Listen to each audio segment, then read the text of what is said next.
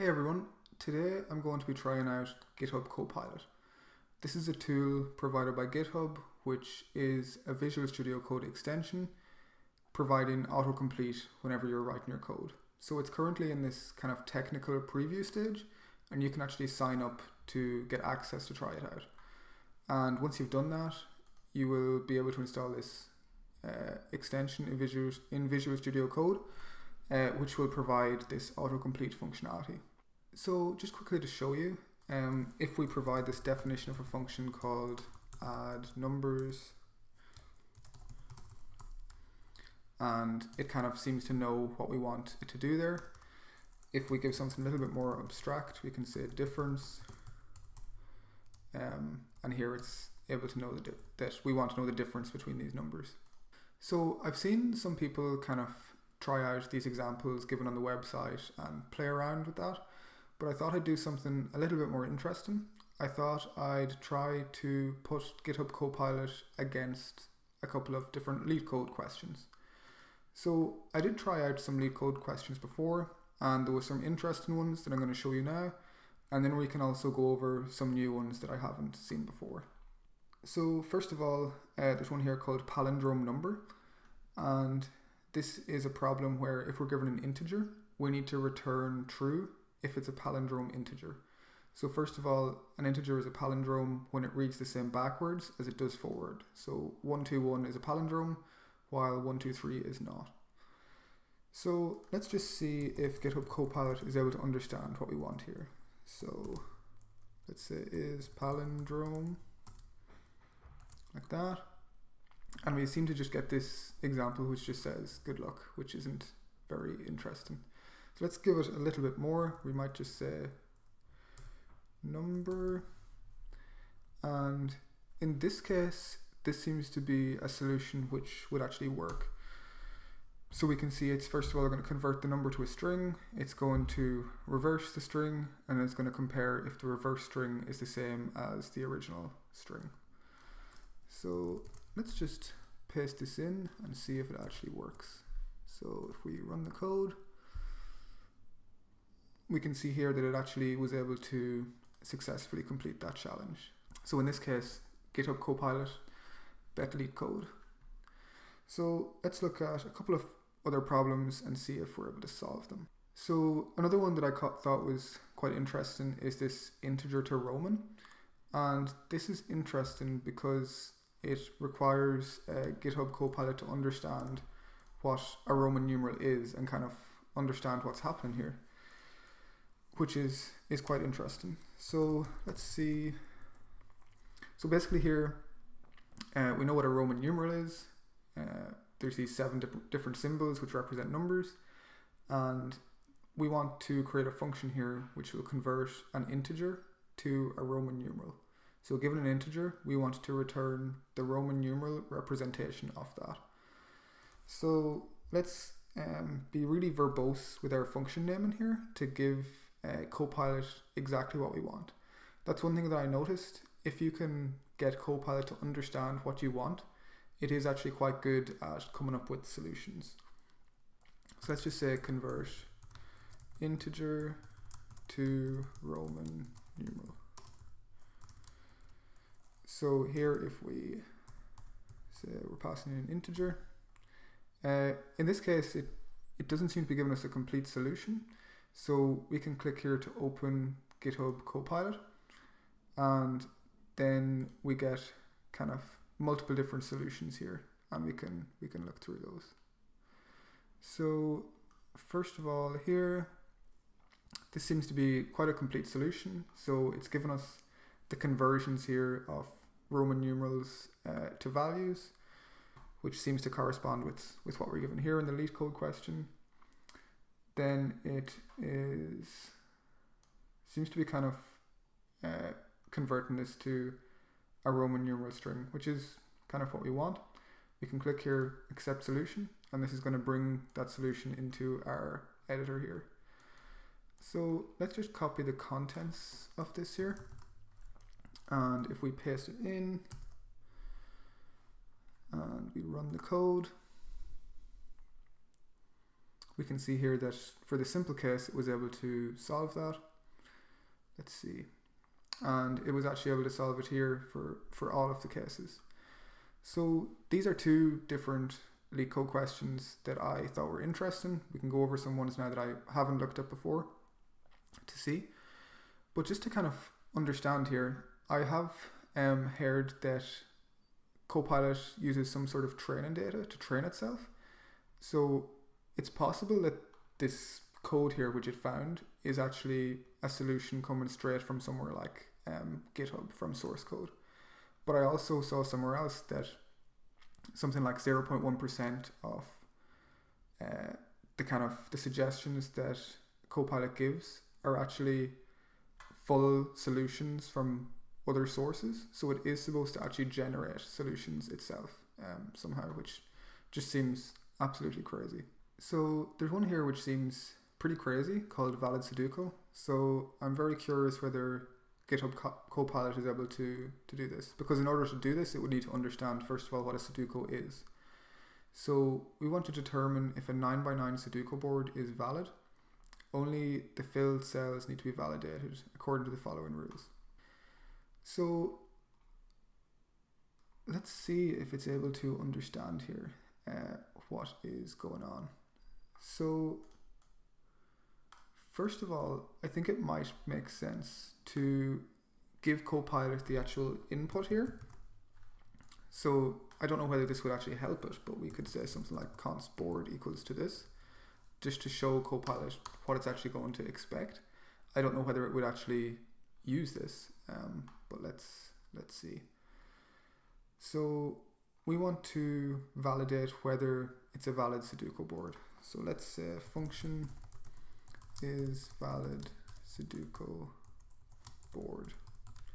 And if we want to pass in a board here, let's see, whoa, so it's given us something here. Let's open the Copilot and see if there's a full solution. So is valid number. So it's interesting that some of these seem to use other functions which aren't actually given as well as the solution. So this wouldn't be a complete solution here. This here seems to be some kind of a complete solution. So let's try one of these. Let's see this one here. I'm not going to go through exactly what it's doing because it seems quite complicated. Let's give it our input here and see if it's able to do that. So let's just do console.log is valid Sudoku board, and it seems to know that I'm going to be calling this function using the board which I defined above. So if I do that, I'm going to run node and my file. So it's saying that this is a valid Sudoku board. In the question, I wonder, was it? So it says true, yeah. So it looks like this function is accepting the kind of data structure which we want, which is this 2D array with each row. So let's see whether it's actually going to work. Oops. So if we copy this and paste it in, run the code. So yeah, it was able to solve that for one example. Let's see the other test cases. And it did. That is pretty cool, because this is definitely not a trivial problem to solve. I mean, if I was to solve this myself, it would take some time and probably some looks on Stack Overflow and things, which kind of leads me to where this would be useful. Obviously, GitHub Copilot isn't going to be able to design a full application end to end or anything like that yet. But where I can see this being useful is with these kind of, if you're writing a module or a simple function like this, then it definitely would be useful. You would obviously need to run some test cases against that to see that what it's producing is actually correct. I think it's also important that people try to understand what it's producing. If you're new to programming, you might think, oh, I can just use GitHub Copilot for everything. But I think that would be a little bit of a trap to fall into, because it's very important that you understand the fundamentals what's going on here. But yeah, it definitely seems useful and could save some people time in the future. So that's cool. Let's have a look at some other problems here and see if we can find any interesting ones. So container with most water. So honestly, looking at this question, it's quite long drawn out. I have seen people do something interesting, which is just copy the entire question and paste that as a comment. So let's see whether anything like this works. Oops. So if we just paste the entire thing in and we go down here, does Copilot actually suggest anything? It doesn't seem to. So let's just say function contain. What happened there? Oh right, whoa. So I put this comment above and it seems to be now actually generating a solution. So is it? I'm very curious whether it's actually reading and understanding what's going on here, or if it has just seen this somewhere else in some source code and it's then able to just copy the function. But that was a little bit freaky the way it did that. So let's see if it actually works.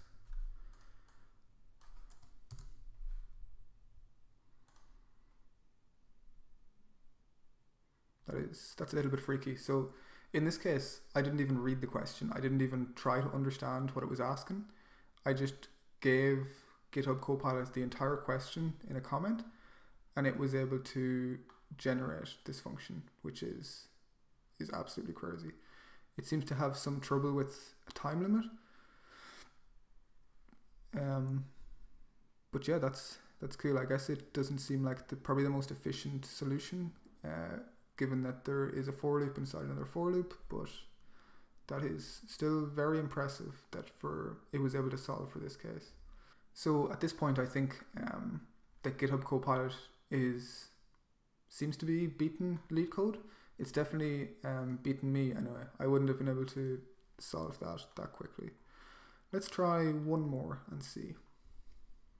So back to one that we can kind of quickly understand ourselves. I'm guessing this add binary question wants us to provide two strings as binary numbers, and we want to output their sum. Okay, so that's pretty cool. So let's just try to define this in a function name. One thing I like about doing it this way is it means that you're kind of naming your functions very declarative things, so it's very clear what they're actually doing. So if I was to say here, I would do add two binary numbers, and if I was to give string 1 and string 2, so I don't seem to get anything here initially. So let's open the Copilot and see. So add two binary numbers. Looks like what this first one is doing should actually be correct. Again, we're not going to go too much into the details about how it's doing it, but more just whether it works. So let's see, add two binary numbers, and here straight away it's kind of given a suggestion of some binary numbers to give. So that's cool. So 1 1 would be 3 and 1 would be 1. So the output here should be 4.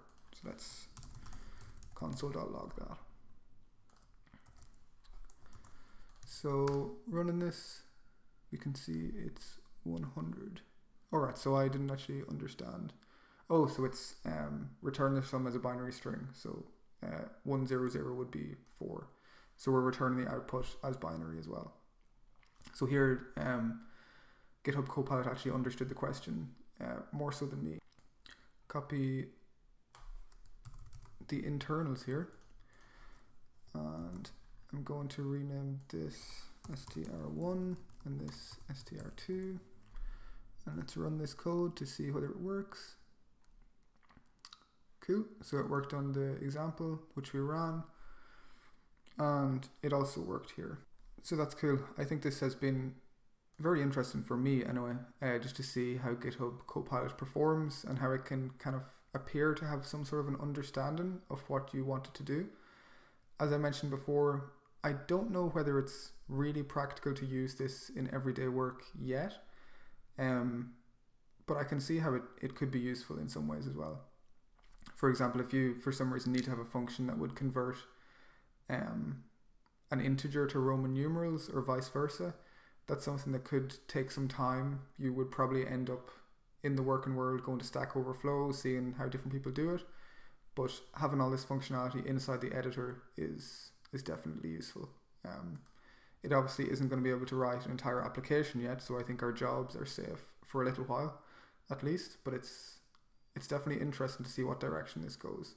At the very least, it's a nice plugin to have in your IDE to be able to do everything from there and not need to go to Stack Overflow so much. But as I said, it's also important that people new to engineering and to software understand exactly what it's doing, and it doesn't just become this thing where you kind of blindly follow exactly what it's producing. So yeah, thanks for watching.